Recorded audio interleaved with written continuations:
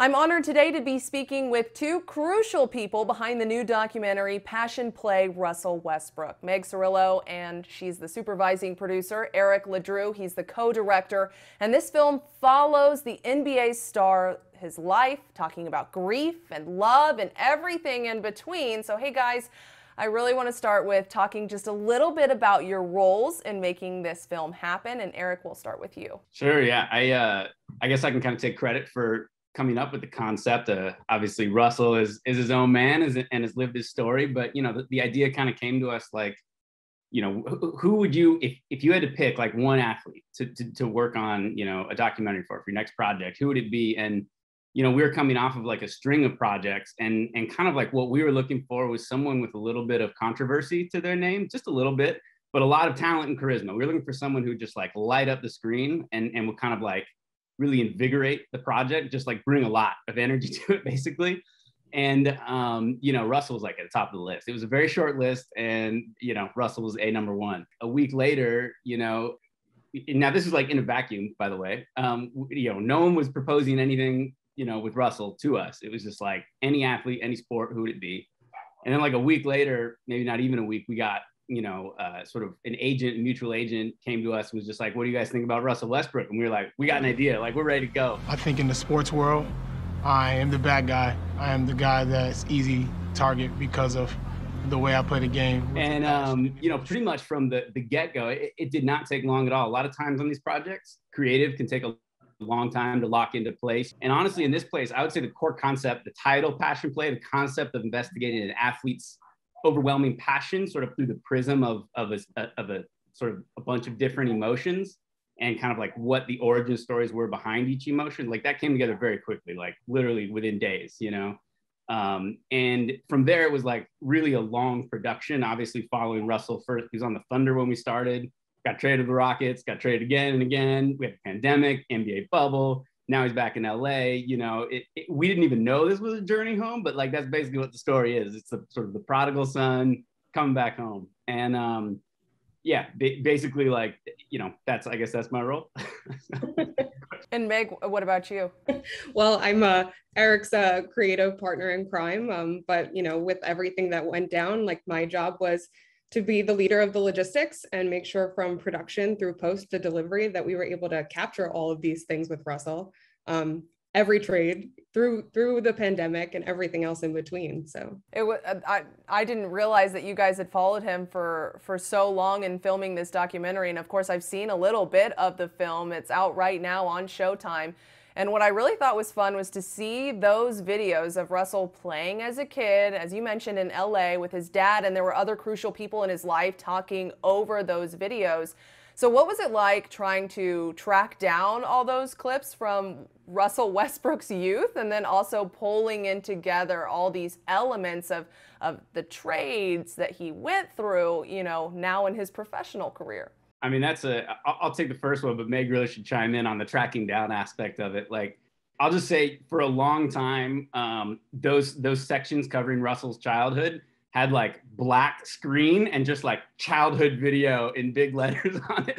And we were just like, it's gotta be out there. Like someone was filming it, you know, like we're just hoping and praying and kind of building the narrative with the interviews that we constructed and just hoping and praying that we were gonna find good footage and really Meg is the one who spearheaded that effort. So all credit due there.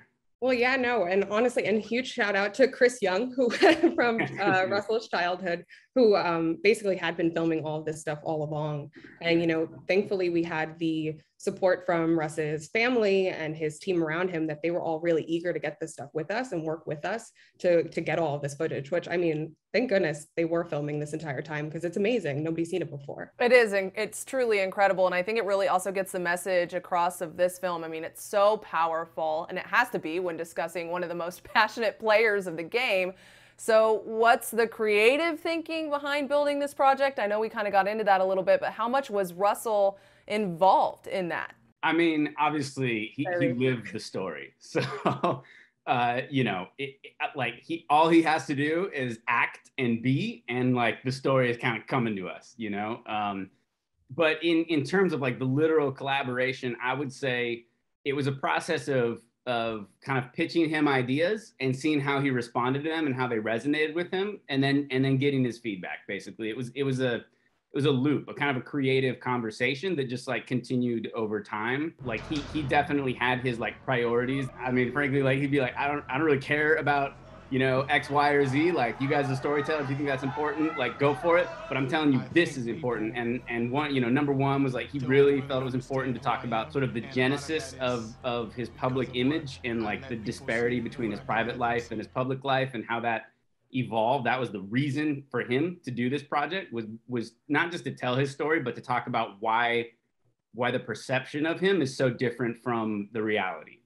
That was number one. And number two, like it was a really big priority for him to give, you know, just to like honor his community in LA. He's like, LA, you know, just through and through, LA is Russell. Like in his mind, like he is LA in a way, you know. There is a critical part of the narrative, sort of like it's a bit of a fulcrum in his evolution when he becomes more engaged with his community and realizes that he kind of has a lot to prove to the public. Talk about the genesis of his faith. And so we built a, you know, kind of like a 4-part like narrative arc as a part of like the larger like events happening in his life.